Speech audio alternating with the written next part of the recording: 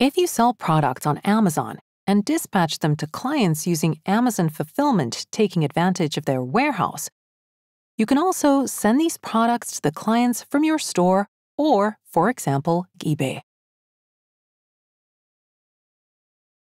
To be able to use the service, you have to add the Amazon Fulfillment integration.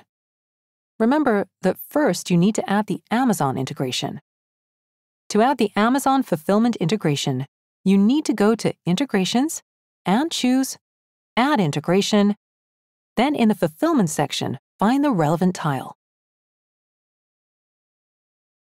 We input any account name, then choose the Amazon account we want to link this with from the drop-down menu, and select the country code.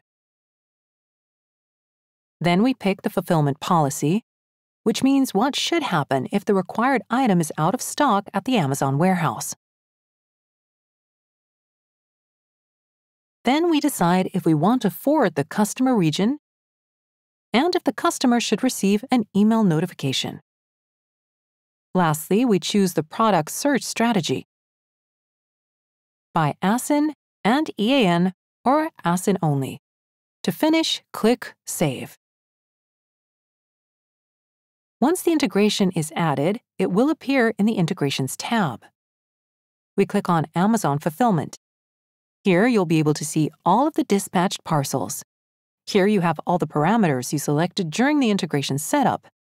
And below we need to choose the rest of the default settings which will apply to every new shipment. Here we choose the COD amount type.